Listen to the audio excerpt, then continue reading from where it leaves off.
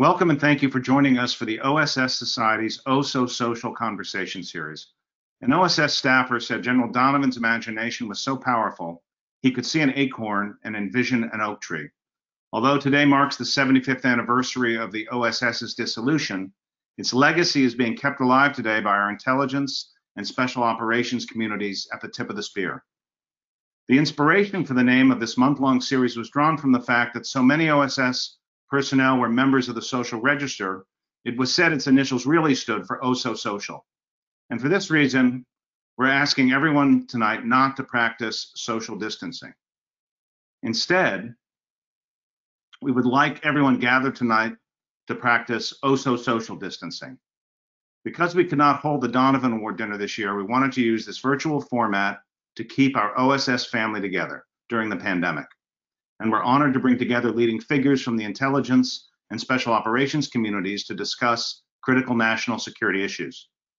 I'd like to thank our sponsors, Fiserv, Palantir, Incatel, Fluor, and Peraton, and our media sponsor, The Cipher Brief, and our Oh So Social patrons for their support. And to all of you, including members of the intelligence and special operations communities, the service academies, representatives from the intelligence and armed services committees, and senior government officials, thank you for supporting the OSS Society and for being with us this evening. We have an outstanding panel to kick off the first event in our series, a third Special Operations Forces Revolution. Before this evening's discussion begins, I'd like to spend a few minutes showing you the OSS Society's most ambitious project, building the National Museum of Intelligence and Special Operations. Eventually, its programs, such as tonight's, will be held in the museum's Oh So Social Club, a bar that will serve as a gathering place for the special operations and intelligence communities, because, as a special operator once told me, every operation starts or ends in a bar. And I'd like to show you a brief video about the museum, and we welcome your support in making this vision a reality.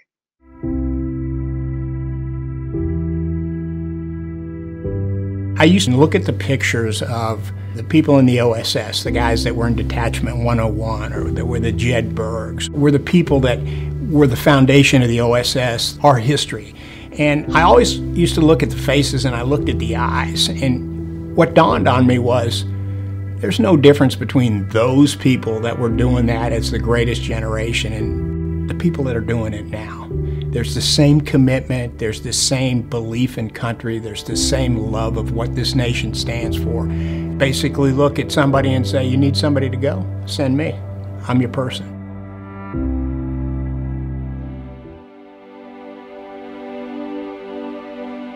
The glorious amateurs from World War II's Office of Strategic Services have become today's quiet professionals of the U.S. intelligence and special operations communities.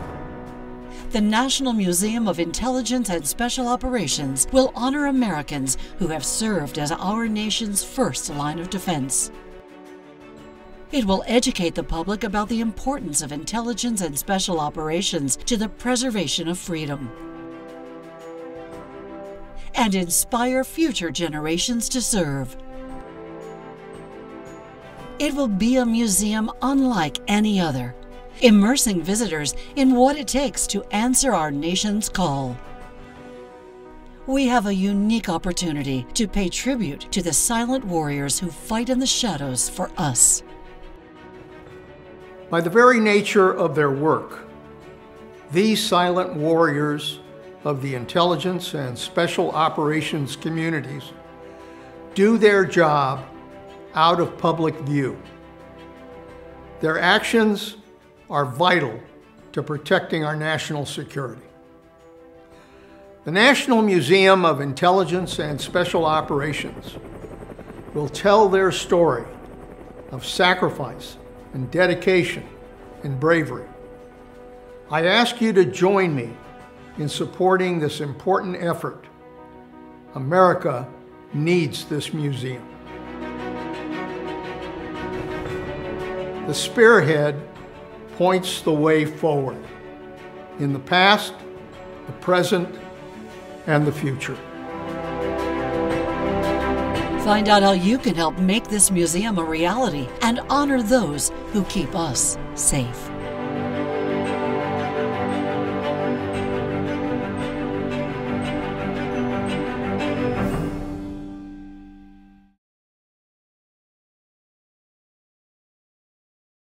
I'm honored to introduce noted author and cocktail historian Philip Green. If you've attended the Donovan Award dinner in past years, you'll recognize Phil as the OSS Society's bartender, where he's presented the evening's cocktails from behind our replica of the bar from the Hotel Ritz in Paris that Ernest Hemingway and Colonel David Bruce liberated in 1944. We could not ask for a better red bartender. He's the author of To Have and Have Another, a Hemingway cocktail companion, A Drinkable Feast, a cocktail companion to 1920s Paris, and The Manhattan, the story of the first modern cocktail. When he's not writing books about cocktails, Phil is the trademark counsel for the United States Marine Corps. After presenting a Marine Corps-inspired drink at last year's dinner, General Mattis thanked him for glamorizing alcohol. The recipe for tonight's cocktail was sent to you with this evening's meeting link. We hope that you will prepare the evening's cocktail along with Phil. So please join me in welcoming Philip Green. Thank you, Charles. It's, as always, an honor. Of course, we'd rather be at the Ritz-Carlton, but this is a pretty resourceful way to approach this celebration and leave it to a glorious amateur to figure this out. So I've been asked to pay tribute to Ernest Hemingway and his exploits in World War II with the OSS in and around Paris. In my opinion, from World War I until the early 1960s, Ernest Hemingway was the most interesting man in the world.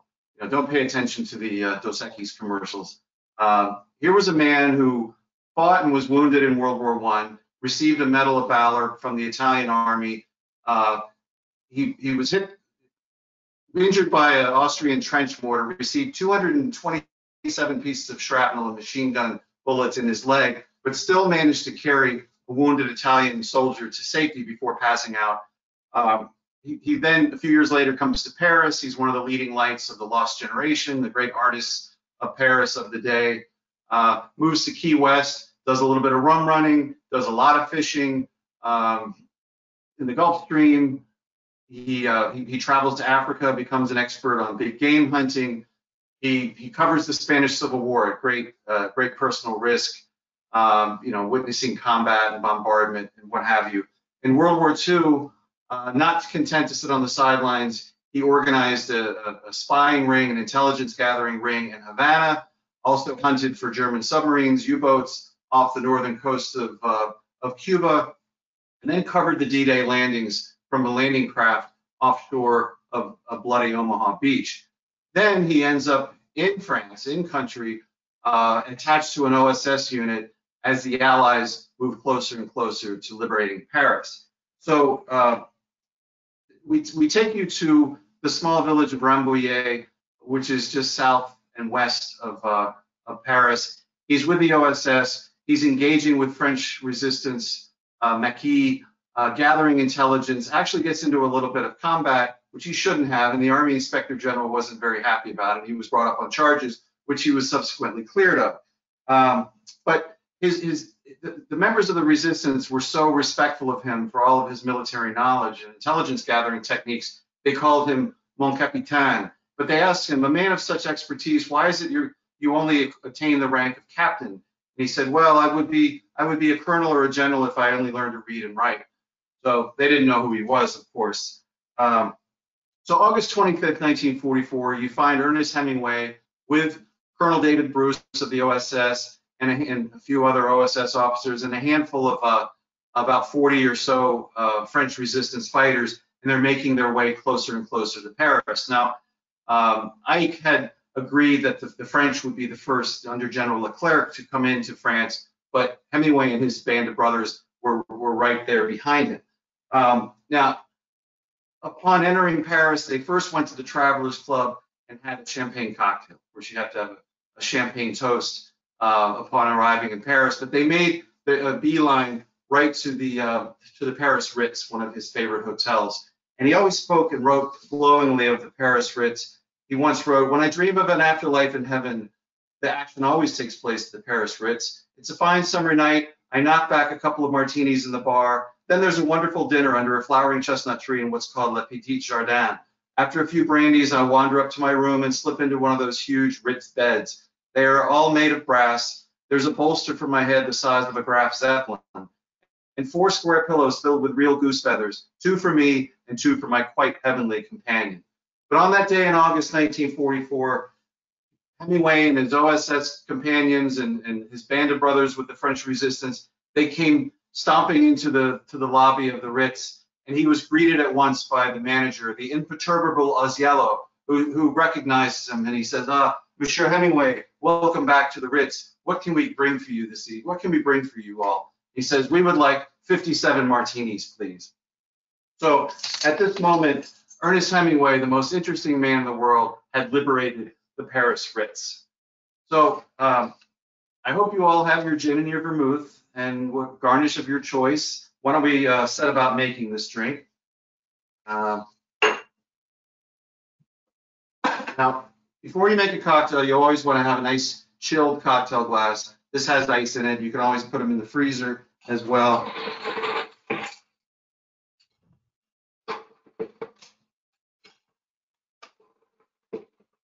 Now, I'm basing this recipe tonight off of a letter he wrote to his friend Bernard Peyton in 1947. He said, to make a martini, just use 1.25 ounces of vermouth. So I'm going to make actually 2 martinis. Oops, I'm pouring the wrong thing. One for me and one for my dad, who is sitting right over there. So his favorite vermouth was Noilly Prat, so I'm using Noilly Prat tonight. And I'm using Gordon's Gin. This is the stuff you find overseas. It's 94.7 proof. This is the real deal. He loved Gordon's Gin. In fact, on the cover of my Hemingway book, you see him holding a bottle of Gordon's Gin. He called it one of the sovereign antiseptics of all time.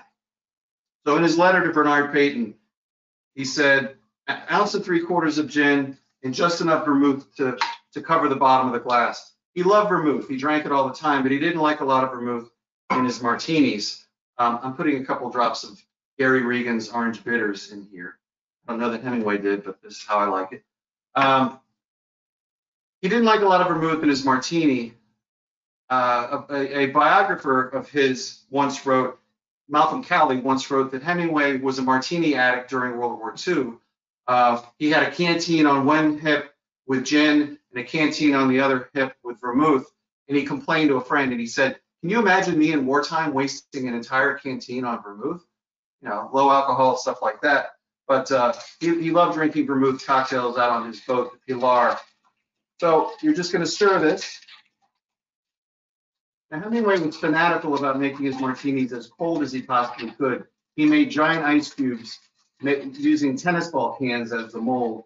He froze his Spanish cocktail onions to 15 degrees below zero, so they were served as little like ice cubes inside the glass. He loved onions. The frozen onions would help keep the martini colder. And he also froze the glasses. He said it was so cold it sticks to your hands when you drink the martini. Now, as I said, he didn't like a lot of vermouth in his martini. And he named, if you read the book, Across the River and Into the Trees, he refers to the martini that he was drinking in Venice as the Montgomery Martini, named after the British Field Marshal Bernard Law Montgomery. It has 15 to 1, it's a ratio of 15 parts gin to 1 part vermouth. 15 to 1 is a pretty strong martini. Well, why did he call it the Montgomery? Because in his view, Montgomery, he didn't have a lot of respect for Montgomery. He was too cautious. And he said that Montgomery required a 15 to 1 troop advantage before committing troops into battle. So therefore, the Montgomery Martini is a 15 to 1 ratio. This is mine, by the way, and my dad's, of course. And last year, you all were kind enough when my dad came to the OSS dinner. I recognized him in the crowd. He's 94 years old, World War II veteran himself, and you all were kind enough to give him a standing ovation. So thank you again for that. So as I'm getting ready to pour these, a couple of favorite quotes of mine. Dorothy Parker, I like to drink a martini, 2 at the very most, 3 I'm under the table, 4 I'm under the host. And another great quote from George Burns, happiness is a dry martini and a good woman, or a bad woman.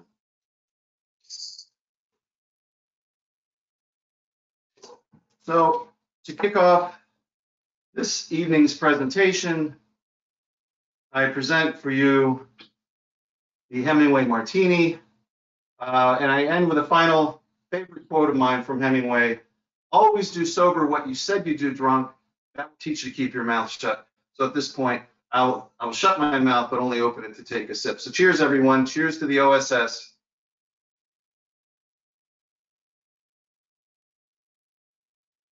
Thank you, Phil. It's now my honor to introduce Dr. Michael Vickers, who will be our moderator this evening. Dr. Vickers' career as a special operator, as CIA operations officer, national security policymaker, and intelligence community leader has spanned the last 2 decades of the Cold War through a decade and a half of our war with Al-Qaeda, its allies and offshoots, service that saw unprecedented senior tenure across Republican and Democratic administrations. Most recently, Dr. Vickers served as the Undersecretary of Defense for Intelligence, exercising authority, direction, and control of the National Security Agency, Defense Intelligence Agency, National Geospatial Agency, National Reconnaissance Office, Defense Security Service, the intelligence components of the military services, and combatant commands. He's received the nation's highest awards in the fields of intelligence and defense, including the Presidential National Security Medal and the OSS Society's William J. Donovan Award. He holds a PhD from Johns Hopkins University, an MBA from the Wharton School at the University of Pennsylvania, and a BA from the University of Alabama. He's written a memoir that will be published by Knopf Penguin Random House early next year. He currently serves as Executive Vice President at In-Q-Tel, a principal with the Telemus Group, a senior advisor to the Boston Consulting Group, a senior fellow at Johns Hopkins School of Advanced International Studies, and on several corporate, nonprofit, and government boards. For our purposes, Dr. Vickers meets the criteria for what was described as an ideal OSS candidate, a PhD who can handle himself in a bar fight. So please welcome Dr. Michael Vickers. Thank you, Charles. Good evening, ladies and gentlemen. Welcome to the first of our Oh-So-Social conversations. During this series, we're going to discuss the current state and future of intelligence and special operations, the national security challenges facing the next administration, and the legacy of World War II's Office of Strategic Services, from which CIA and our special operations forces have evolved. CIA and SOF have been at the forefront of the war with Al-Qaeda, its allies, and offshoots, our tip of the spear. This evening, we're going to discuss the need for additional special operations reform, the third special operations revolution, in the view of one of our panelists. To discuss and provide context for this topic, we have 3 retired Army Special Operations colonels, Dave Maxwell, Mark Mitchell, and Keith Nightingale. Now, neither Dave, Mark, Keith, or I have made it onto the social register, so perhaps our selection standards have been significantly lowered since the OSS. But Dave, Mark, and Keith have each written recently on the special operations reforms of the 1980s and the need for additional reform today. Dave and Mark, both special forces officers, served from the 1980s until this past decade. During our war with Al-Qaeda and its allies, Dave commanded a joint special operations task force in the Philippines. For actions in combat in Afghanistan in October 2001, Mark received the Distinguished Service Cross, our nation's second highest award for valor. He later commanded a Joint Special Operations Task Force in Iraq, and during the Trump administration, after retiring from military service, Mark served as Principal Deputy Assistant Secretary of Defense for Special Operations, Low Intensity Conflict, and as Acting Assistant Secretary. A veteran of both Vietnam and Grenada, Keith served from the mid-1960s to the mid-1990s. He commanded infantry, airborne, and ranger units. He was a founding member of the 1st Ranger Battalion and a key planner for our attempt in April 1980 to rescue our hostages in Iran. So let's begin our discussion this evening by reviewing the contributions of the OSS and the evolution of our special operations forces from the end of World War II to the end of the Vietnam War. Let's start with you, Dave. You argue that the creation of the OSS was our first special operations revolution. Why is that? Well, I think as we've heard today, I think the significant contribution of the OSS was the synthesis of intelligence and special operations.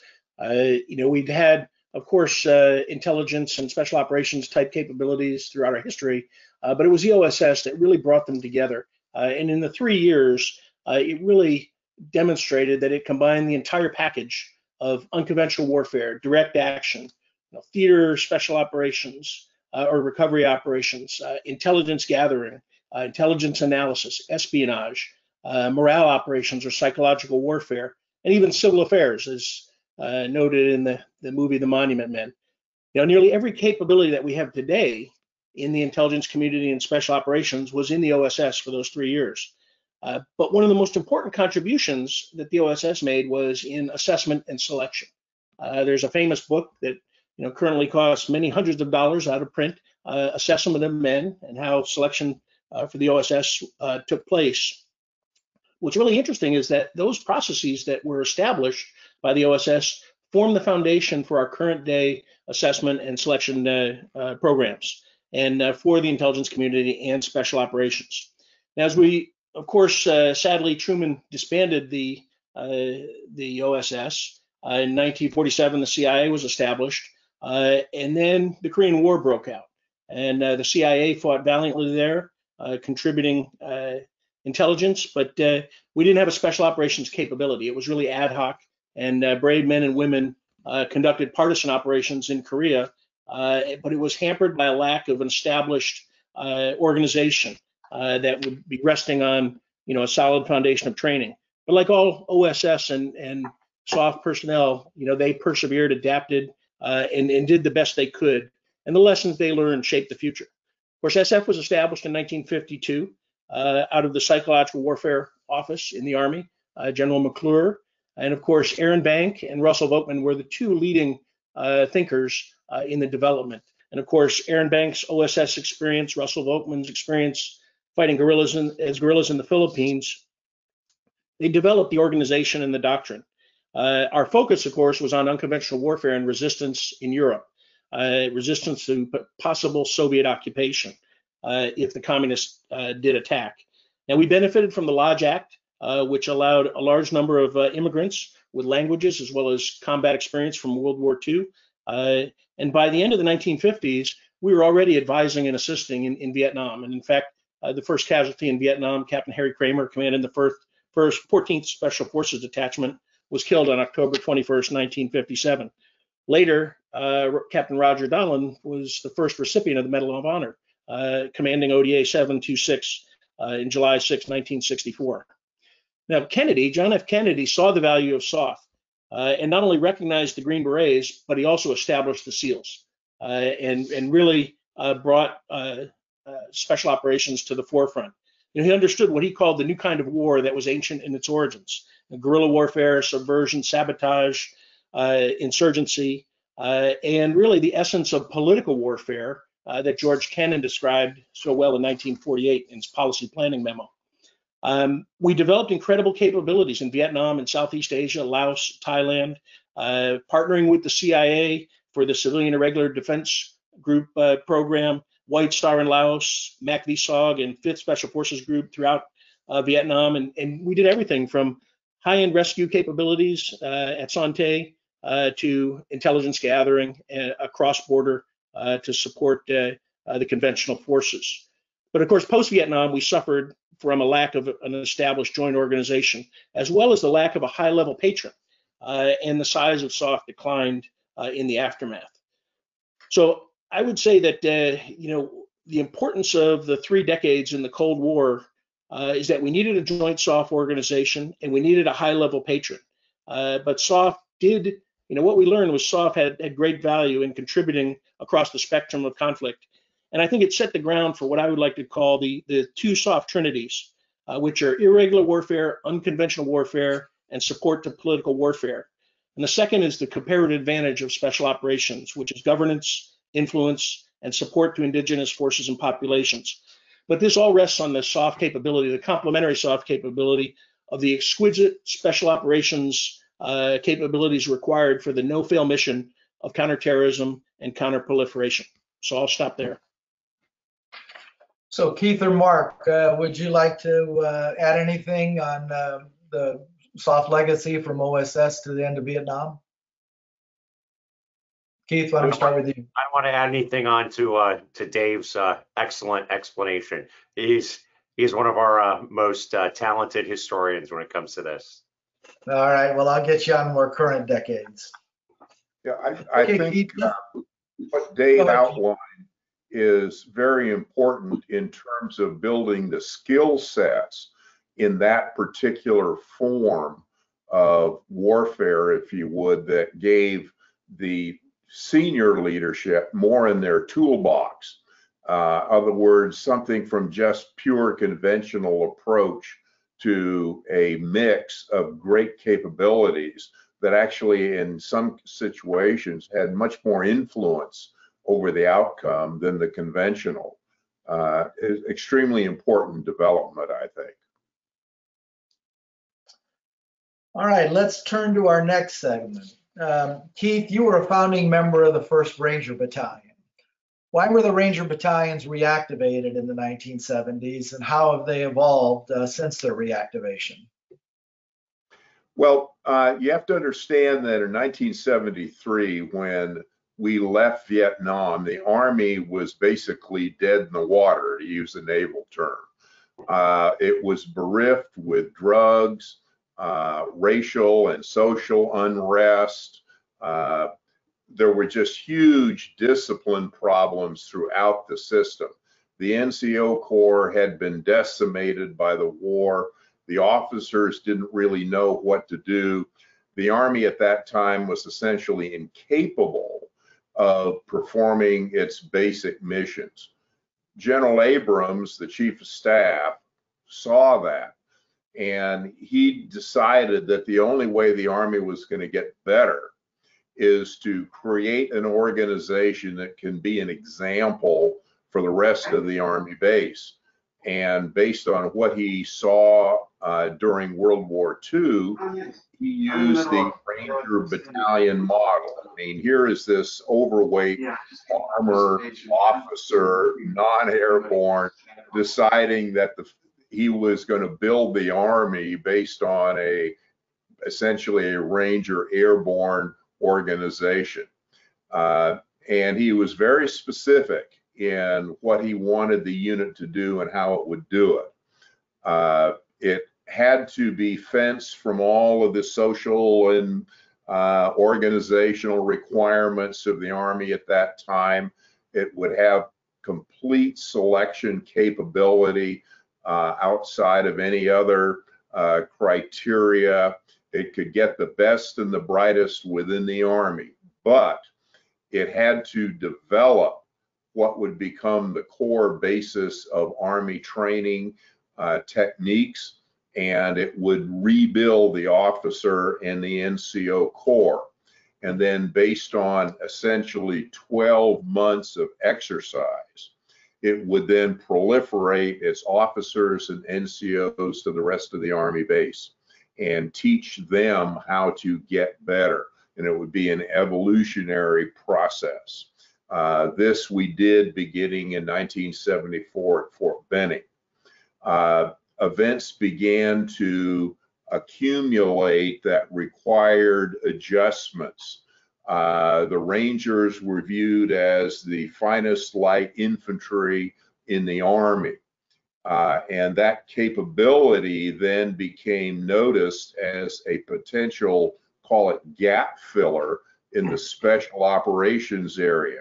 As we morphed forward with the Iran rescue as the first iteration, where the Rangers, for the first time as a conventional force, were integrated with Delta during the Iran rescue to do specific Ranger sort of tasks, primarily security and area management. This then evolved into a specific major Ranger role post-Iran, which was airfield seizure, where the Rangers would become the special ops security force for Delta and the new SEAL Team 6, now DevGru, that was established. And this would all be done in concert with the 1st Special Operations Wing, the Air Force elements. This was a brand new introduction of the Rangers and their integration into what is now Special Operations. And it was not well regarded by the conventional Army base or even a number of the geographical sinks at the time. They wanted the Army, the Rangers, to be a conventional light infantry force. And circumstances compelled that the Rangers would become an integrated force. Even in the time that I commanded my battalion, we had essentially 2 field manuals. One was conventional light infantry and one was special operations. And we had 2 separate and distinct arms rooms and equipment methodologies. Grenada changed the whole program for the Rangers and special operations. The disaster that unfolded as a result of it, and I was the 82nd as an assault force commander, forced Congress over the service objections to create a really robust Joint Special Operations Command. And it forced the services to essentially pony up to the bar and create and support all of these forces that had been generated as a result of world events and become a truly competent force with the creation of US SOCOM as a sync level organization to manage the administration and logistics support for the overall large special ops forces as a result of the desert wars and the other peripheral issues that went on. So how well do you think the Rangers fulfilled General Abrams' idea of being a template for the revitalization of the Army? Well, I think the answer is they did then and they do now. There is no difference between a Ranger NCO doing conventional ops and one doing special ops direct action in Afghanistan. It's all the discipline and the small unit proficiency at the individual level. It's the sense of dedication and purpose. The only difference are the toys that they play with. The mentality that allows a Ranger to go from special ops to conventional is all the same. It's exactly the same. You give a Ranger, task A, he'll do it. You give him task B, he'll do it. It's the same skill set. There really is no difference. So you mentioned 1st Special Operational Detachment Delta, which was activated in 1977. Why was Delta created? The world was changing at that time. You go back and it was not nation state fighting against another nation state. It was all these non-state belligerents and entities. You had the Baader-Meinhof, the Brigada Rosso, and Hezbollah, and they were not national entities that we were at that time normally used to dealing with. How do we deal with these desperate entities? And the hostage barrier situation became a major issue at that time, particularly airplane hijacking. And there was no capability within our force structure to do that. The Army's interim measure was something called Blue Light, which was essentially special operations guys at Fort Bragg that trained against potential hostage barrier situations. The Army recognized that there needed to be a more competent, larger capability. And so it created the Delta Force. And this was based entirely against the British SAS model, because that was already in existence. It had been doing excellent work against the IRA and other programs, and it was a good base model. The Army selected, actually General Meyer did personally, Colonel Charlie Beckwith Special Forces to be the first commander, because as Meyer told me, he knew that Charlie had the force of personality to bulldoze through all the bureaucracy at Fort Bragg to make this thing work. The point of Delta was to be able to handle these, quote, unconventional warfare situations around the world, and basically be the U.S. version of 22 SAS. I remember in 1978, I got sent to the SAS for close quarter battle training, and they were way ahead of us then. And within a decade, you know, we did quite well, and we're teaching them some things. So you mentioned Desert One, or Operational Eagle Claw, the Iran rescue attempt, which I know you were a key planner for. And major special operations reforms really grew out of that failed attempt. So walk us through the creation of the Joint Special Operations Command and new special operations units, such as the Army's 160th Special Operations Regiment and additional units that followed Operation Eagle Claw. Well, you have to understand that during the Iran rescue period, there was no real force capability for this situation other than several desperate units. You had Delta Force, which was still training, not yet operational. You had the Air Force 1st Special Operations Wing, which was basically the bottom of the Air Force barrel in terms of priority and resourcing. The Navy didn't really have a special operations capability. They had SEALs, but they did SEAL type work. The evolution of the rescue force made it pretty clear what was needed in terms of a capability, understanding that when the failure occurred, President Carter directed us to be prepared to go in 10 days for an in extremis extraction if he felt the hostages were going to be executed. And he then sat General Jones down with us and had what's called a white paper session, which is a blank paper session. Write down everything you need and as a result of this experience, and we'll figure out how to make it happen. Well, General Meyer was very clear on a number of points. One of them was that we needed a way to get rotary wing aviation to carry Delta to a discrete location other than these long distance fraught with mechanical issues. That required a lift capability that could be placed on board the EC or the MC-130, which then meant the Little Birds, the Vietnam era OH-6, or the newly emerging MH-500. This became the basis for what was Task Force 160.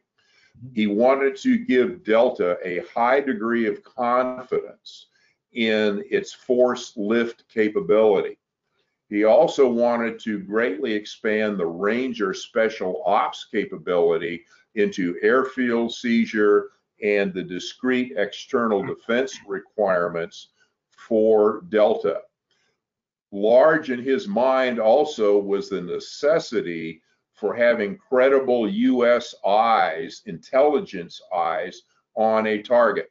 The failure of the CIA to identify specifically where the hostages were was a major shortfall in the actual raid itself. He said, you know, quote, "I'm never going to send U.S. Army soldiers again against an objective without credible U.S. intelligence." And that became the birth of what was initially FOG, the Field Operations Group, then ISA.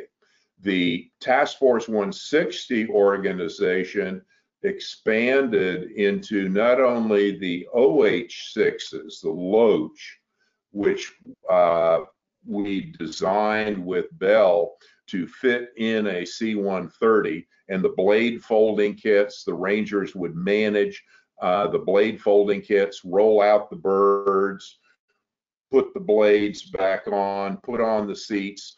Delta would get on board the birds and they would fly off. Concurrently, there would be a long-range penetration capability with the special ops modified Chinooks, with the in-flight probes, as well as night vision goggles and a long-range tank system on board, plus greatly increased power. The OH-6s became the Hughes MH-500s with the rotor, the quiet rotors, the instrumentation, the extra power, and a whole series of knock-on, knock-off capabilities, snipers, people, guns, intelligence, fill in the blanks. The entire aviation brigade of the 3rd Brigade 101st was converted into a special operations program. That was the core of Task Force 160.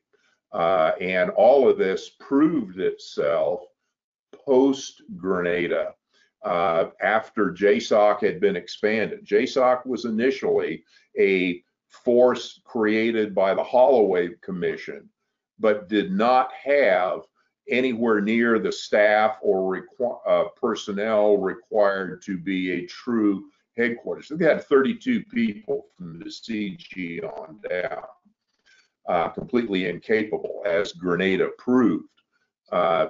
The expansion of JSOC into a much more robust force, with the addition of not quite assigned forces, if you would, but basically permanent, routinely training forces from all services, immensely assisted JSOC in what was proven during Just Cause in Panama. Panama basically was the imprimatur of the evolution of the special operations forces from bits and pieces of slightly accepted force capability within the services to a true force in being by itself, capable of doing tremendous things, particularly with the creation of US SOCOM after Grenada, that allowed a degree of control and management across all of the services that did not exist before.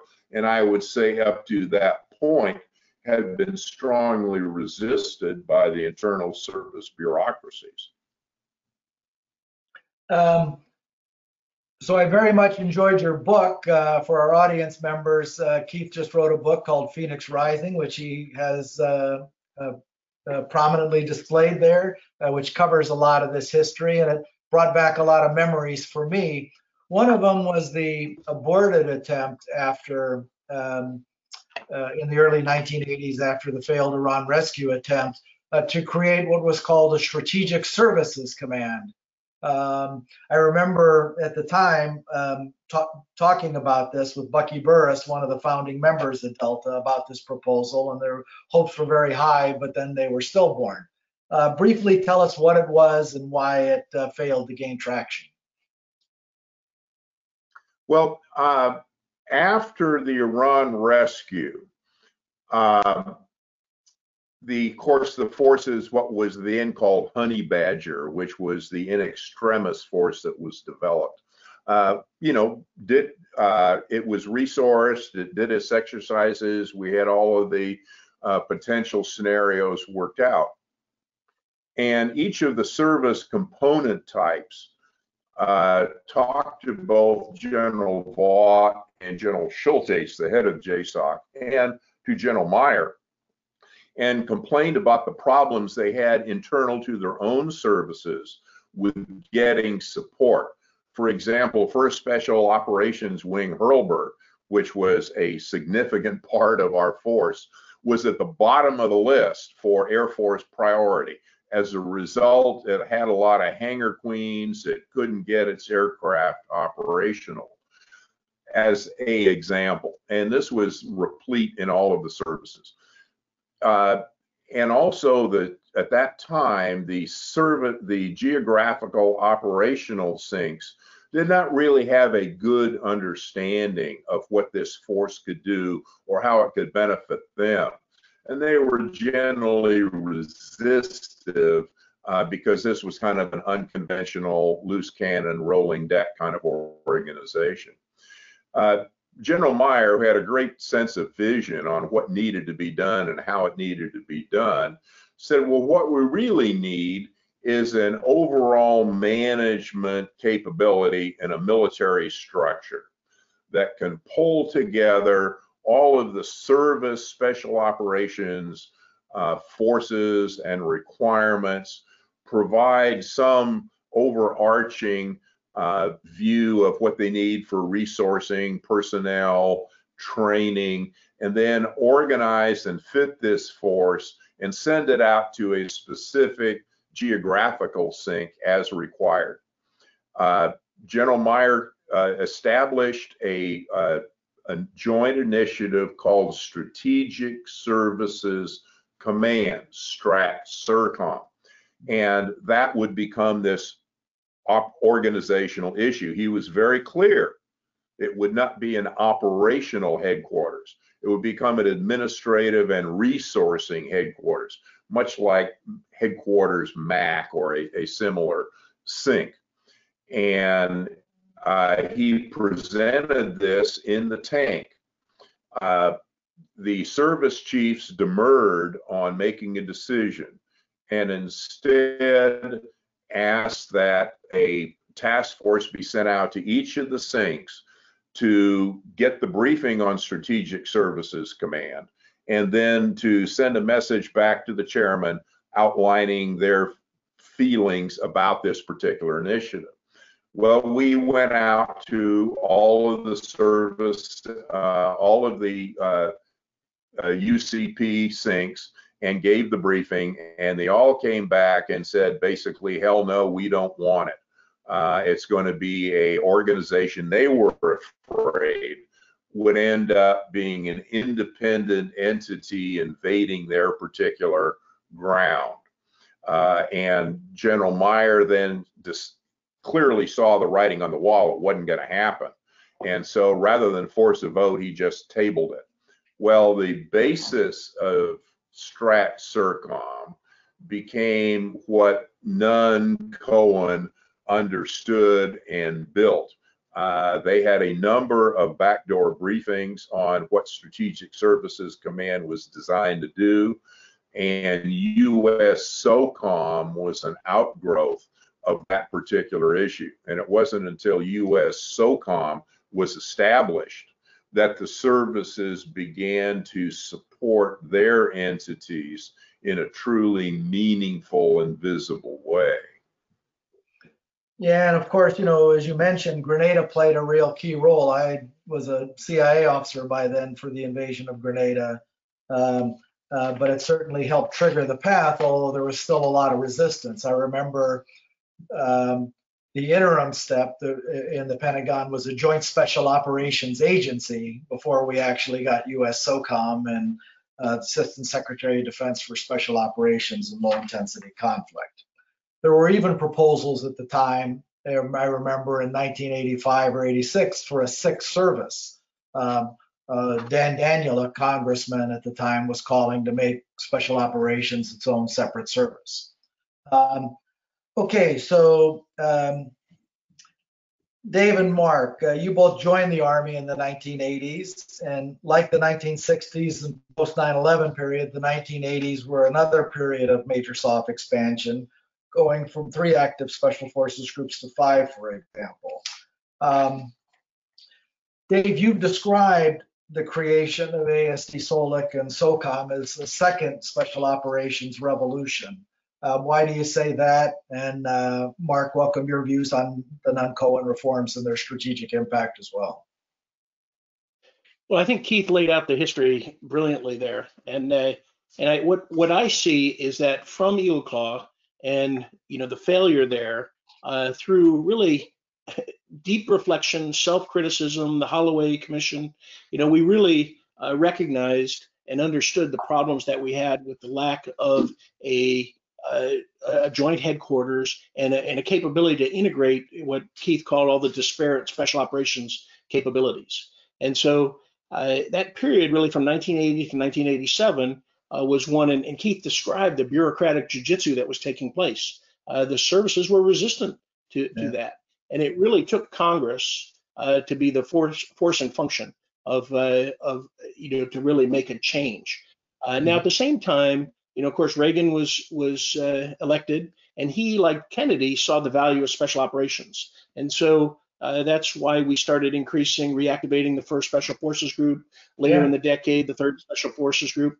But I think what's really revolutionary when you look at U.S. SOCOM is that Congress forced the services to accept it, and it's likely they would not have accepted it without congressional legislation.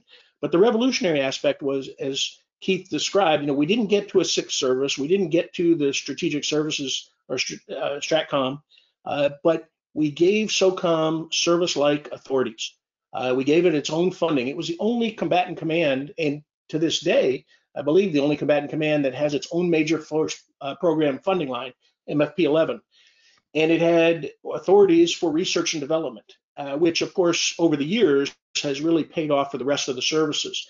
Because like the Ranger battalions that Keith described, giving back to the Army, the Joint Special Operations Force and its R&D capabilities have developed many pieces of equipment that have proliferated throughout the services, as well as doctrine and concepts. I mean, through, with, and by, Mark Boyette coined that term in 1995, to describe Special Forces operations. General Odierno used that in his guidance to the force in Iraq, that we are going to operate through, with, and by the Iraqi forces. So all of that proliferated from the development of U.S. SOCOM, and it was revolutionary, because it's a one-of-a-kind command with revolutionary authorities, and it really put us on the path to develop the Special Operations Force that we have today.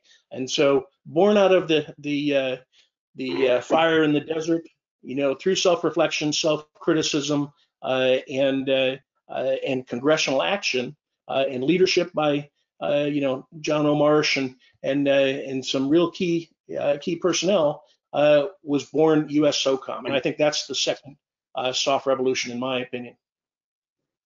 All right, Mark, let's turn to the heyday of SOF then, the post 9/11 period.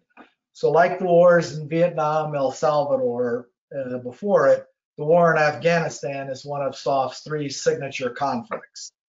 Initially, DoD's leadership proposed limited airstrikes and a conventional invasion of Afghanistan as the military response to the 9/11 attacks. After President Bush rejected these options, U.S. Central Command came up with a plan that had SOF in the forefront, partnered with CIA. Mark, you played a key role in the October 2001 invasion of Afghanistan.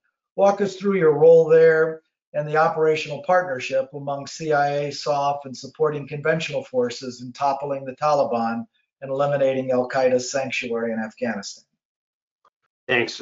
Great question. Before I touch on that, I just want to step back a moment and comment on, a common theme that we see throughout the history of special operations. Keith hit on a bunch, and I think Dave did too. There's several common themes. First of all, the necessity of civilian leadership, particularly from Congress, but also from some visionary leaders in the Pentagon, for advancing the interests of the special operations community and enterprise. The second one is what I only half jokingly call the clash of civilizations between the Army culture and the standard DoD conventional culture in all of the services, and the special operations culture, which is more attuned to taking risks for strategic gain. And the last piece is that operational versus administrative tension that we saw even before SOCOM was created, and it has continued to the present day, and in discussions of what role SOCOM should play. So back to your question on Afghanistan. So I was privileged to go in on the night of 1st of November of 2001. Our infill had been delayed multiple nights due to weather conditions. Our MH-47s, the 160th, despite their extraordinary capabilities, in some of those conditions just couldn't make it over the the mountaintops with the loads that we had on. But we did make it in, I think, on our 4th try, and managed to link up with our CIA Team Alpha. ODA 595 had preceded us by about 10 days, and Abdul Rashid Dostum, the leader of the Uzbek faction of the Northern Alliance, and really the de facto leader of the Northern Alliance there. Had a great partnership with Mohammed Atta and Haji Moa Kek of the Hazaras, and we, with our CIA partners, were able to bring in arms, ammunition, supplies, help them plan the thrust towards Mazar-i-Sharif, and ultimately the liberation of Mazar-i-Sharif, and its elimination as a AQ sanctuary, which was the first major city to fall in Afghanistan. And between that about the 11th of November and the end, the first week of December, all the rest of the major cities fell like dominoes. Made it look very easy from the outside, but I will tell you, it was a very close run affair, and at any moment, it could have turned back on us. And I was there at the fortress at Kalai Jangi, where our CIA colleague Mike Spann was killed, the first American casualty in Afghanistan, and then we captured Johnny Walker Lindh, the American Taliban there. And I've said this many times before, looking back on that, I think it was a deliberate plan to retake Mazar-i-Sharif, and had they succeeded, I'm not sure that that our strategic plan would have recovered, and that the rest of the campaign would have gone nearly as well. There was a lot of the Taliban who had their fingers in the wind, and General Dostum was very active in telling them, hey, you're going to lose. And if they had sensed the wind turning, probably would have flipped back to the other side. So anyway, it was a tremendous honor to be there and partake in it. Lot of lessons learned, and I think it vindicated the decision to create U.S. SOCOM in 1987 and ASD Solek. Despite our shortcomings, I'm not sure. I don't think it would have been possible without that organization. So in the early years after 9/11, there was a proposal to make SOCOM a supported combatant command for the global war with Al-Qaeda, much as the Counterterrorism Center is the global lead for CIA CT operations. But the idea was rejected. Do you think that was the right decision, Mark? I do. Just to give you an example, so I was a young lieutenant in the first Gulf War, and was a brigade headquarters XO after deploying. And as we were getting ready to start the invasion and cross the LD, the brigade XO came to me. He said, hey, Mitch, I need hand grenades and laws, and I need a whole bunch of them. And I said, you can't have them, sir. And he looked at me and he said, why? I said, because, sir, you're the brigade XO. Your job is to, assist the brigade commander. And if you're at the point where you're lobbing hand grenades and firing laws, we've already lost the battle. And it goes back to this original the tension that Keith mentioned between operational and administrative headquarters. And, no SOF operator worth his or her salt wants to be an admin guy, but we need somebody to do that. And it can't always be involved in the fight. And so, and again, it gets in a larger issue of the structure of DoD coming out of 1947, and our geographic focus vice a functional focus. And I think it would have been a much bigger distraction than anybody has imagined for SOCOM.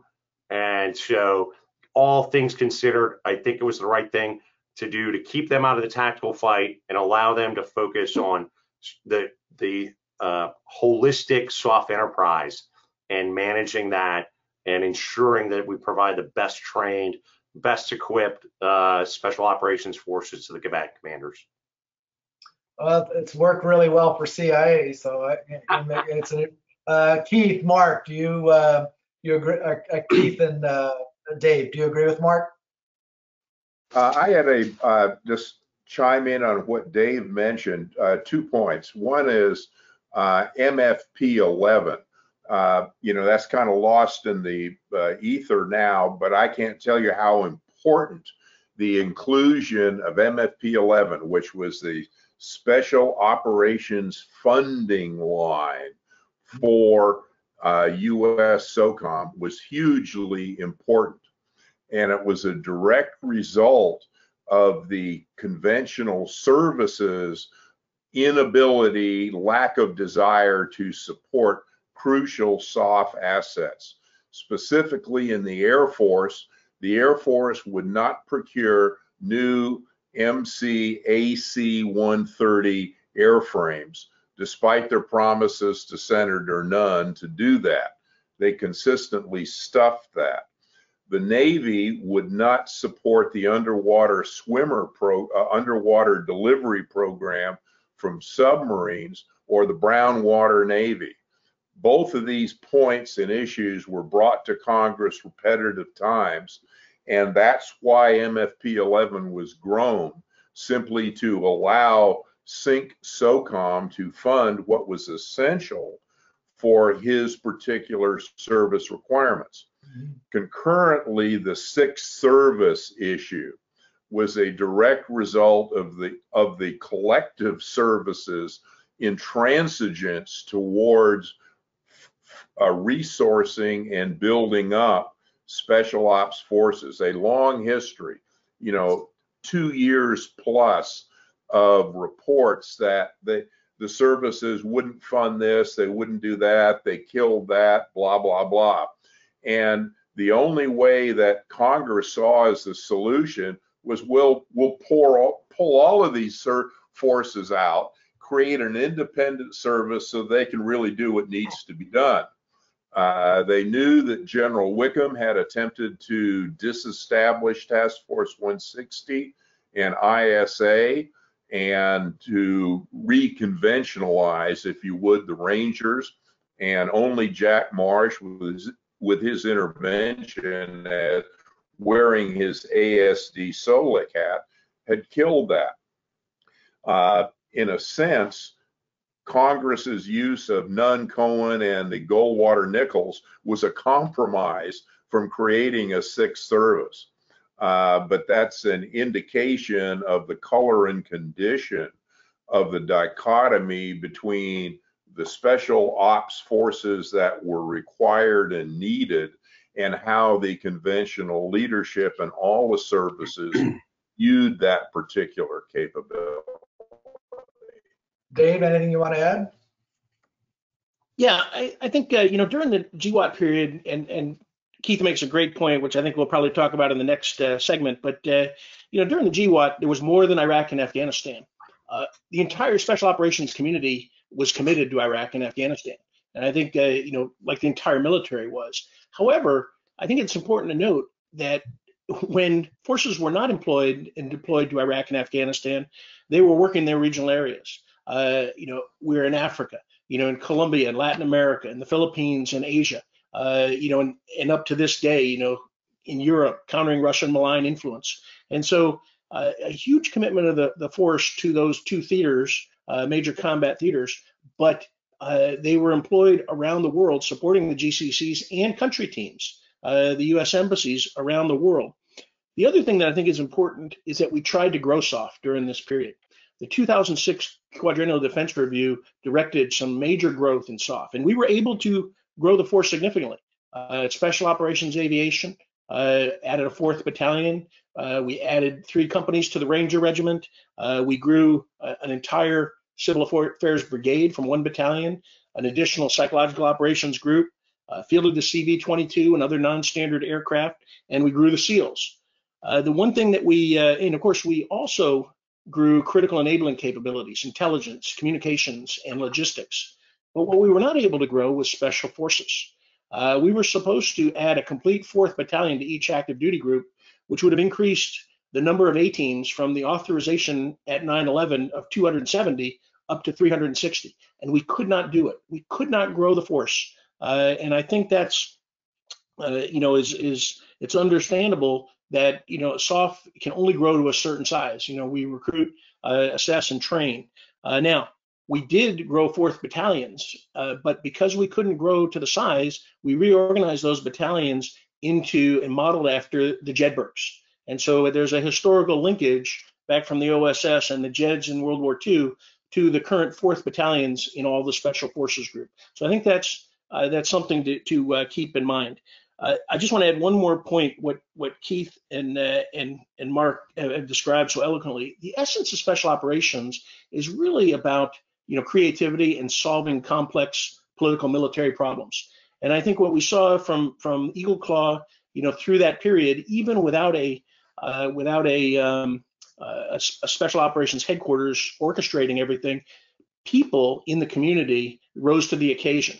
And the critical thinking, the adaptive capabilities, problem-solving capabilities were really manifest in that period. And despite all the problems and challenges that we had, in fact, Keith's book, which I highly recommend. I wished I'd read it as a young staff officer.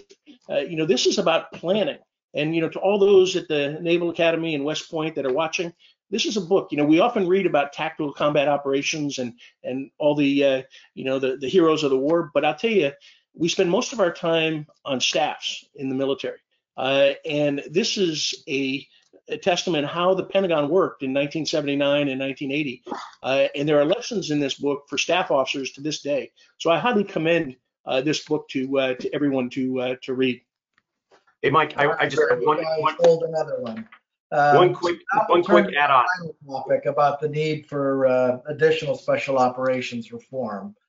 So let me first start with the question, and let me start with Dave and Mark, and then go to Keith. When do you think the so-called second special operations revolution, the ASD SOLIC and SOCOM reforms of the 1980s, have been most effective, and when have they not been, and why? Mark, let me start with you. So I think going back to the comments that Keith made about MFP-11 and that Dave made about the expansion of the special operations community, that is where those reforms have been I don't think without any doubt, the most effective. SOCOM's budget went from about $2 billion in 2001 to over $13 billion a year now. Personnel doubled went more than doubled from 36,000 to 75,000. And the management of that kind of organizational growth is a full-time job. And this goes back to my previous answer of why the difference between SOCOM and CIA CTC is that CIA CTC is not growing, not responsible for creating all of the forces that it's going to, they're going to be employed globally. I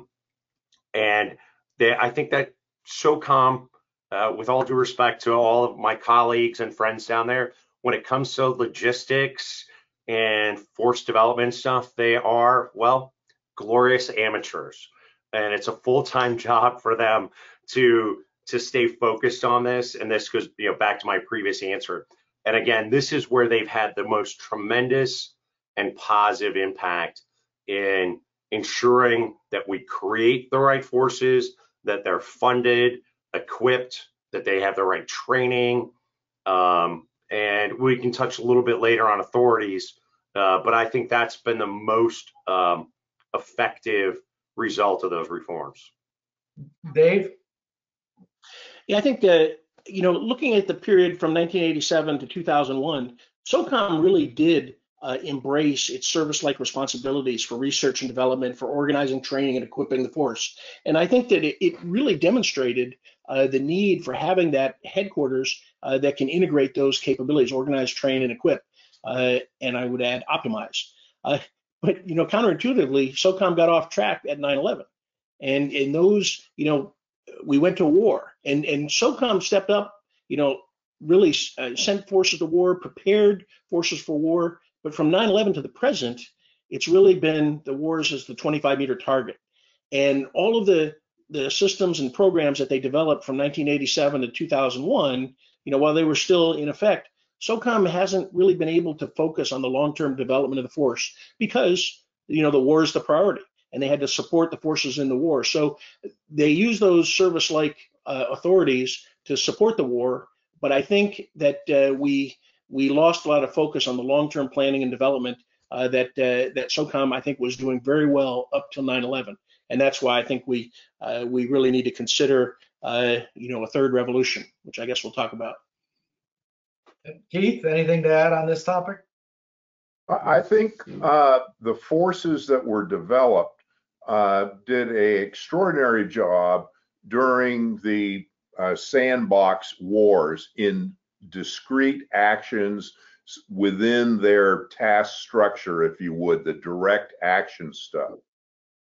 The concern I have had then, and I still have, is that everybody looks upon them as kind of a self-licking ice cream cone, and they get spread out all over the world. Everybody wants a piece of them, and the people get stretched beyond what is really logical or good for the service itself. Dave mentioned how many other programs are going on in the world other than the sandboxes. And those are all those discrete, highly qualified, highly selected special ops folks off doing what they're supposed to do. But there's only so many of them, and they get worn out, tired out, they get shot, they get hurt. It becomes a burden to keep them up to strength, doing what they're supposed to be doing. On a larger sense, I'm a little concerned that the headquarters, because of its size and the great desire of everybody to use it, that it becomes just another ponderous bureaucracy, and it loses a lot of the operational creativity and turnaround capability that the earlier smaller force was able to accomplish. Now, much of that is the purview of JSOC. And so it's possible that between the necessary administrative bureaucracy and the actual operational agility, that can be balanced, but it is a concern that I have overall. Okay. Dave, so you recently argued that Congress needs to establish a military department for special operations with a service secretary and a service chief who's a member of the Joint Chiefs of Staff. Why is such a dramatic step necessary? Yeah, this is what I call the third soft revolution. And I think, as we've discussed tonight, and the experiences of Keith and all of us over time, I think it's really the natural evolution. But of course, if we did it, it would be revolutionary. I think that Congress is actually thinking about it, even if they don't say it. And I say that because when the National Defense Authorization Act of Section 922 was really an attempt to improve civilian oversight of SOF. Congress recognizes a shortfall in civilian oversight. And so they called for the expansion of ASD SOLA, shifting of personnel billets, which really I don't think has been realized because of the same kind of bureaucratic jujitsu and infighting that takes place. They even inserted ASD SOLIC in the chain of administrative chain of command, from the president to the Secretary of Defense to the Assistant Secretary to the SOCOM commander. Again, the administrative chain of command, not the operational chain of command. But it's a truism in the military. You do not insert a staff element into the chain of command. And so I think that Congress is trying to improve civilian oversight, but I don't think ASD SOLIC is resourced and properly positioned within the Department of Defense to exercise the real civilian oversight that it needs. Now, two authors recently, Shannon Culbertson and Alice Hunt-Friend, took me to task and criticized this proposal. And they made a point and said, and they looked at ASD SOLICs, and they called you out, Mike, as being a very successful ASD SOLIC. But they also admitted that was based on personality and competence. And we were lucky, and unless we can clone you, to have multiple future ASD SOLEX in your image, I think we really have to develop the right organizations, and most importantly, the authorities. Now, I'm not hard over on a department. I throw that out there to generate the thinking.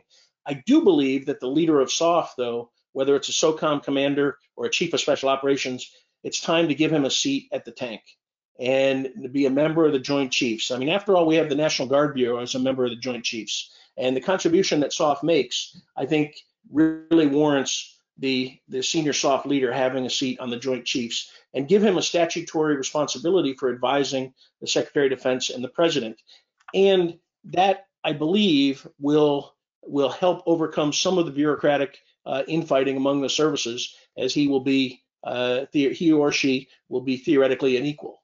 Now, I do believe that there needs to be a service-like staff, and because most importantly are the authorities. And this has to do with personnel management, promotions, assignments, which to this day are still resident in the services. And so while the SOCOM commander has influence and oversight, there's no authority and decision-making for personnel management and promotions within SOF. That's totally dependent on the services.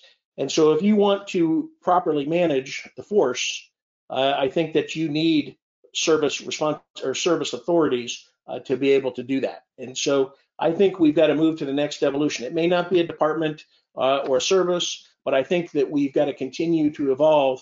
And I think giving SOF service authorities will be revolutionary. So one of I guess two counter arguments I'd like you to respond to is, we've recently created a Space Command and a Space Force, and the service chief for the Space Force will be a member of the Joint Chiefs, but we didn't create a different military department. We kept it inside the Department of the Air Force to not have excessive overhead.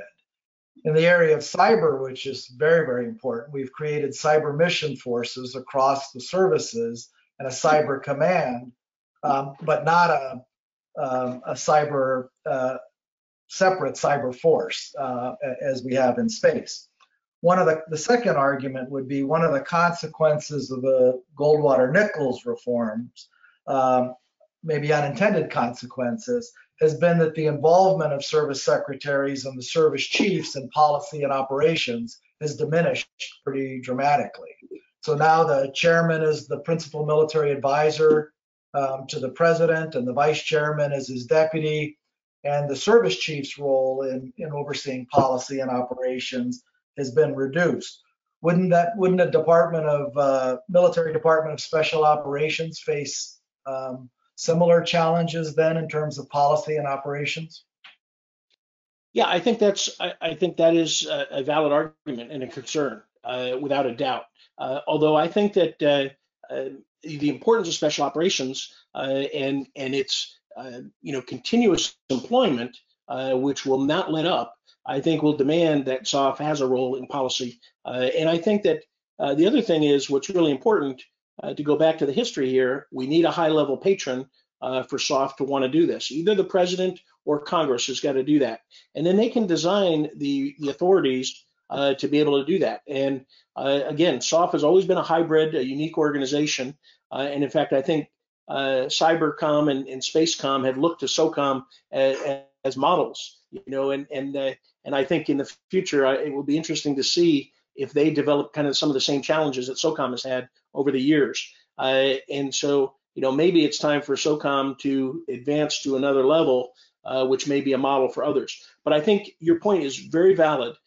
We've got to have a role in policy and operations, but I also think that the majority of operations are going to be conducted in the geographic combatant commands, and which another part of my proposal is to increase the SOF capabilities in the GCCs, raising the commands of the Theater Special Operations Command to 3-star levels and acting equivalent to the service components under the GCCs, and resourcing that command to really to provide the operational headquarters in each of the GCCs.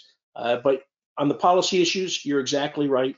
And Congress could mandate membership in the NSC for SOF for a soft department, things like that to overcome some of those challenges. Well, it's hard to mandate what the president does with his own staff. We have this thing called separation of powers, but your point is well taken.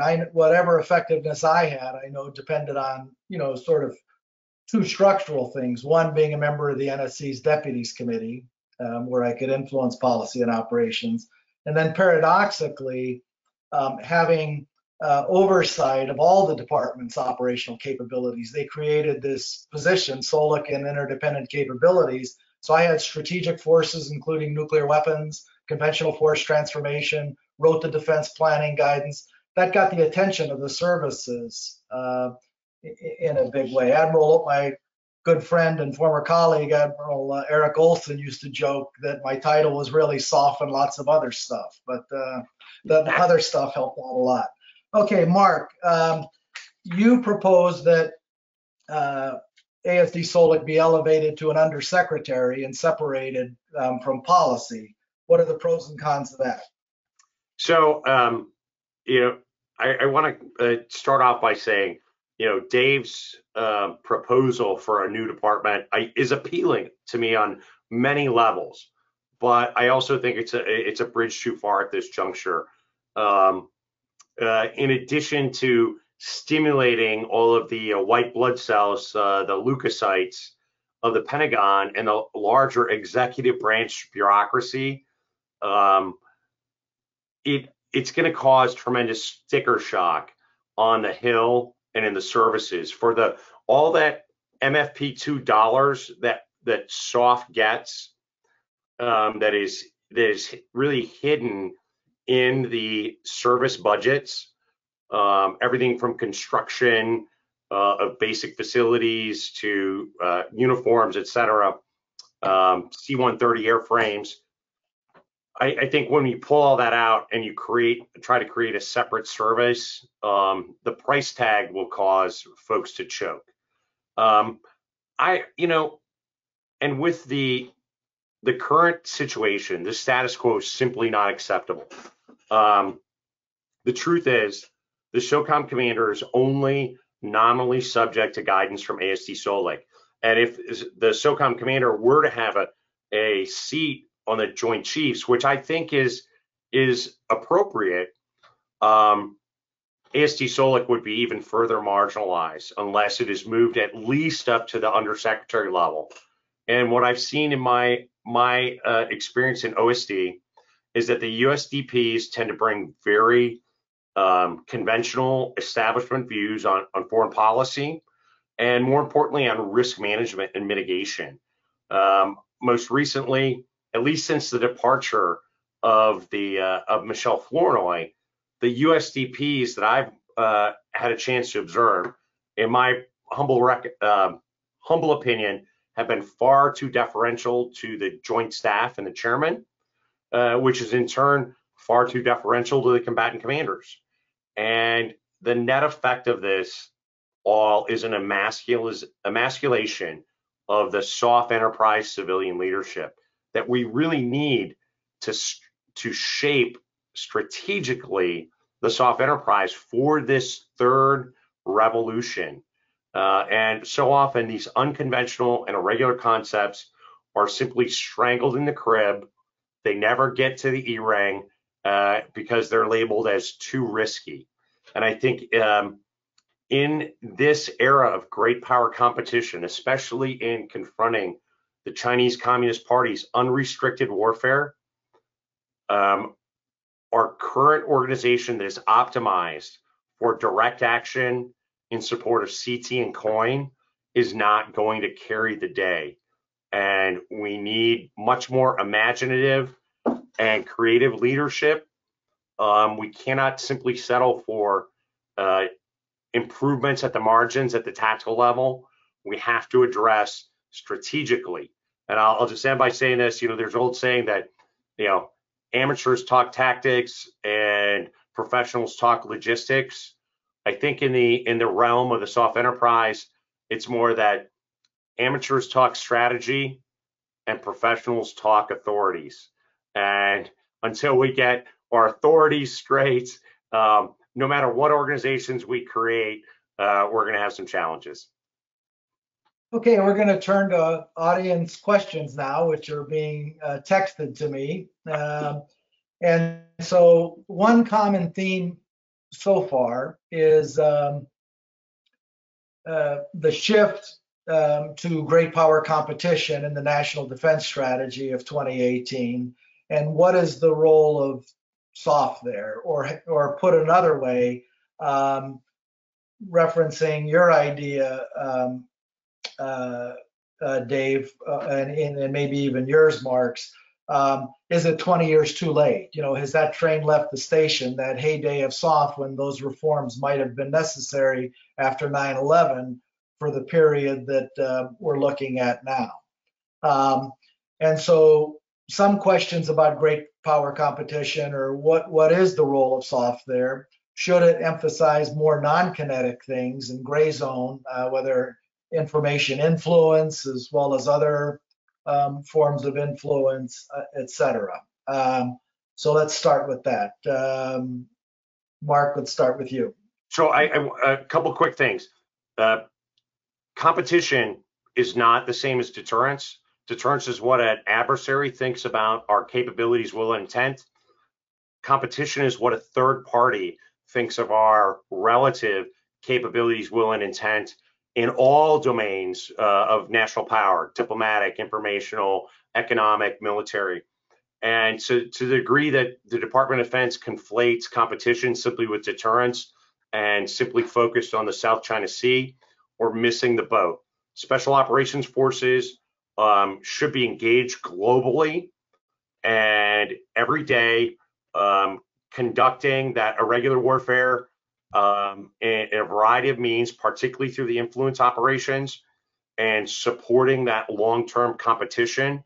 And to the extent that we're focused on just keeping our structure for DA in support of CT and COIN, we are going to miss the boat. It's not too late, but we really do need to create some organizations within SOCOM that are going to experiment with new capabilities, new concepts of operation, new personnel, and new skill sets. And I think we need a LOGIC for the 21st century, bring in more first and second generation Americans with native language and cultural skills to address the global nature of this. We need women in SOF too. Keith, what are your thoughts? I'm just keying on Mark. Special operations for peer-peer competition, whatever you call it, they are a tool in the box. They are not the tool in the box. The key is that the responsible senior personalities need to understand what the capabilities are within the SOF community and then build on them. They're not a be-all, stand-all. They are part of the larger strategy that a theater may have. Crucial to that for the special ops types is experience. They have to understand, feel, smell the culture, the people, the nuances of the societies that they have to deal with. Yes, they can do direct action mission and take out a commissar, but that's only a small part of what their greater value may be. You talk to cyber warfare, psychological warfare, indigenous development. All of those are part of the larger strategic picture that a competent theater commander has to put together for a strategy to deal with the foe and the conditions that he's got at that moment in time. Dave?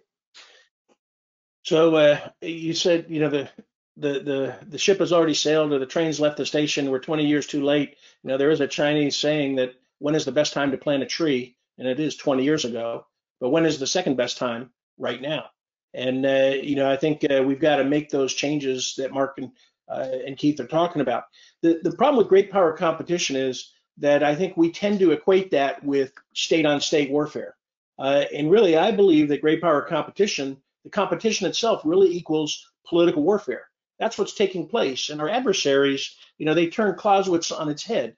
We think that war is a continuation of politics by other means, but for our adversaries, politics is a continuation of war by other means. And that's just a subtle word change, but I think it's very important.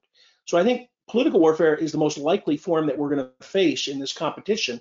State-on-state warfare is less likely, but of course is the most dangerous. And so we've got to learn how to operate in this environment. And I think when we really look at the problem, is we face threats from political warfare strategies that are supported by hybrid military approaches. And so to deal with that, we've got to learn to lead with influence. We've got to learn to counter and conduct our own political warfare campaigns. And of course, we need the cultural and organizational change that I think we've been talking about, and particularly what Mark has just mentioned. And I would just add that there are lessons from the OSS, both positive and negative, that I think can be exploited. So you mentioned the OSS.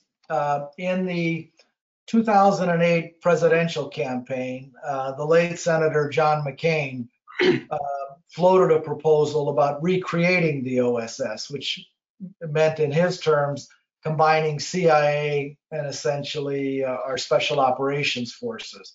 I'll confess, when I was Undersecretary of Defense for Intelligence, I thought that maybe we should have a USDISO to try to solve Mark's problem of elevating SOF to an undersecretary and getting the synergies with intelligence and taking advantage of the seats that we had on the Deputies Committee. So I'd like you all to comment on the nexus between, particularly in this world of great power competition, various proposals for combining intelligence with special operations or recreating an OSS. Mark, why don't we start with you?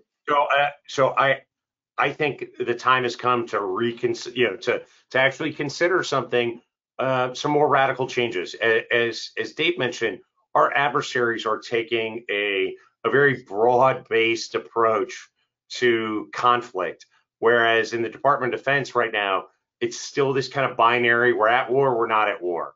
And if you read Unrestricted Warfare, which I think the Chinese are implementing today, it's a very broad-based approach to displacing the United States. And what the structure that we have that was created in 1947, I'm not sure that it's the right structure in the 21st century in our interconnected global world. And it's time for some, I think, creative and radical approaches if we really are serious about addressing this threat holistically. Keith? Somehow we need to be able to mix, for the conditions of the world today, JSOC and Clandestine Operations Directorate. The problem is Title 10.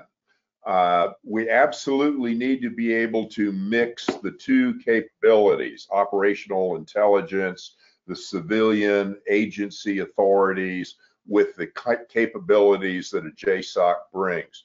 Legally, that's not possible now, with few exceptions. That needs to be developed, because the military mindset is, hey, we do this, those guys do that. Well, the truth is, we kind of do this stuff together, or we better. And we're not there statutorily. That needs to be worked on, but it is absolutely essential. Dave? Yeah, I think that's a critical capability, but I want to step higher. We're talking about statecraft here, and I think intelligence and special operations. Of course, my bias is I would love to see an OSS recreated. That's my, in my heart of hearts. But I would really like to see the ideas and concepts of the OSS really expanded beyond the intelligence and special operations community, because this is State Department and it's Treasury. You really have to have a whole of government, whole of society. As Mark said, if you read Unrestricted Warfare, or China's three warfares of psychological warfare, legal warfare, media warfare, public opinion warfare, you look at Russians' new generation warfare, you look at what Iran and the Quds Force does. All of these, of course, cyber plays such a big role. And all of these the actions are taking place short of the threshold of conflict. And so it's in the political realm. And so we've got to be able to orchestrate all our instruments of power. And it takes, as we wrote a couple of years ago, an American way of political warfare. We go back to George Kennan in 1948, his policy planning memo. He really laid it out. And in fact, I think the Chinese, the Russians in particular, are following George Kennan's 1948 memo. And I think we would do well to relook that and develop our own political warfare capability, an American way of political warfare, and integrate all of these capabilities and not be caught short or be myopically focused on the binary approach that Mark just discussed, because I think that does a great disservice. We've got to be able to compete in this political warfare environment that I think exists in the 21st century. Perhaps our most central strategic competition with China over the long run is really in emerging technologies and their impact on wealth and power. Both size and dominance of economies in the international system, and then how it translates into military and other forms of national security power. Central to that is really artificial intelligence and machine learning, quantum technologies, biotechnologies, which raise a lot of issues of super soldiers, et cetera. What do you think the impact of those emerging technologies will be on special operations forces? Anybody want to tackle that? Dave? Sure. I think those really will have significant impact. I mean, biometrics, the amount of data. I mean, it's really, I've heard somebody say that who controls the data wins, and the amount of data that's out there is really critical. And of course, we ourselves have lost a lot of data, to Chinese hacking and things like that, and they're using that now. Biometrics. I mean, it's going to be very difficult. I feel sorry for the clandestine service officers who have to operate in the future, because it's really going to be difficult with advanced biometrics that to be able to conduct covert operations, without detection. I mean, and I hope that we have companies that are developing capabilities to overcome those techniques. But the other aspect is, I had a student tell me that Chinese research and development is called steal to leap ahead. And I think that the economic espionage that's taking place, stealing our ideas, stealing our intellectual property, is something that we have to defend against. And I think as a nation, we're really not organized to defend our intellectual property, defend our industry and businesses and capabilities. It's not something that we do. Yet China in itself conducts economic espionage and economic warfare as a government sponsored program, but we don't have a government counter to that. And so I think these are the real challenges that we have in the future. Anybody else want to jump in? Mark? Yeah, so I was going to say real briefly, going back to my previous comments about the need for an experimental force in SOCOM. And, when I asked about what are you guys doing, what is SOCOM doing in terms of experimentation, the answer was always, well, we're participating in the service experiments. But the service experiments are all oriented on high-end conflict. SOCOM needs its own dedicated experimental force to bring it to, do we have the right soldiers? Do we have, the soldiers with the right skills? Do we need an AI or ML, MOS?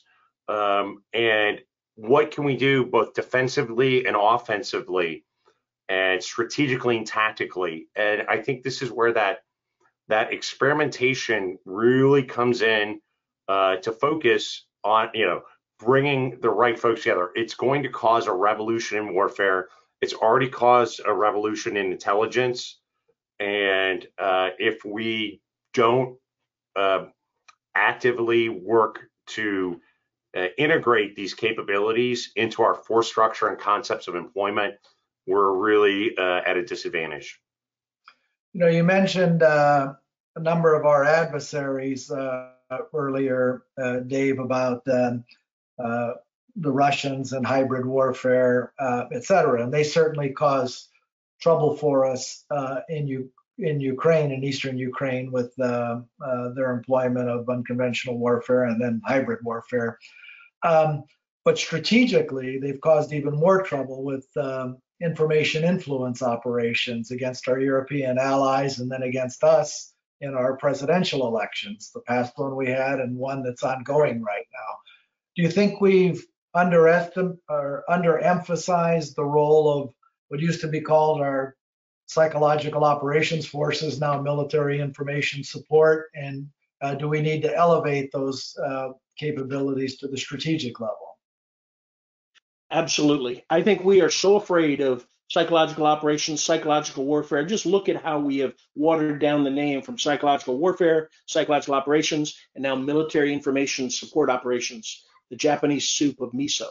And I had a PSYOP officer at Leavenworth tell me a year or so ago that it is easier to get permission to put a Hellfire missile on the forehead of a terrorist than it is to get permission to put an idea between his ears. And so, I think that really illustrates our lack of willingness to invest and to compete in the psychological realm.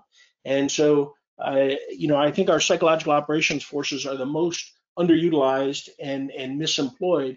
And the fact is, we've got brilliant people in those formations. Now, we got the Global Engagement Center at State, and one of your successors, Mike Lumpkin, actually started that.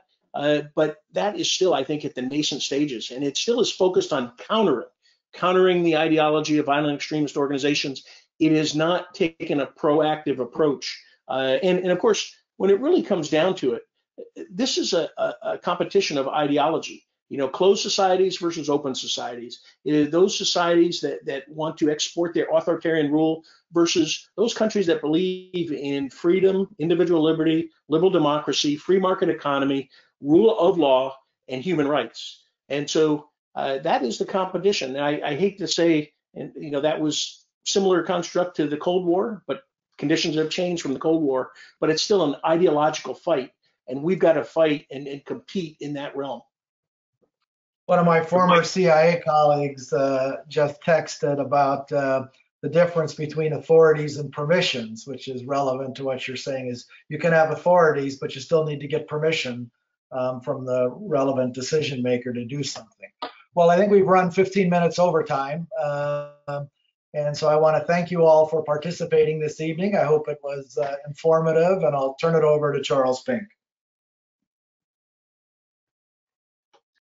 Well, I want to thank Dr. Mike Vickers and this evening's panelists, Colonels David Maxwell, Mark Mitchell, and Keith Nightingale for what someone in the audience said was just a fantastic discussion.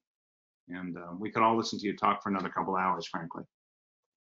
I also want to share a note I got from Dr. Ike Wilson, who's the new president of the Joint Special Operations University. He wrote, "My question is really mostly a thank you to those four gentlemen for their lifetime of duty with honor to our country and for a terrific historical crash course on SOF as their new Joint Special Operations University president.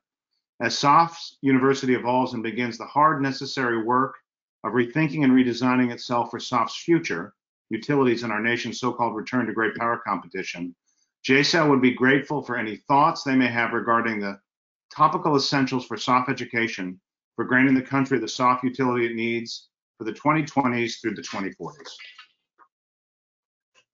So thank you for joining us this evening. We hope you enjoyed the discussion. We look forward to seeing you next week to continue this conversation about the future of special operations with Admiral Eric Olson. Phil Green will be glamorizing alcohol again next week with a drink called the Leatherneck that was created by Colonel Frank Farrell. And you can check the Eventbrite's details page for the drink's recipe.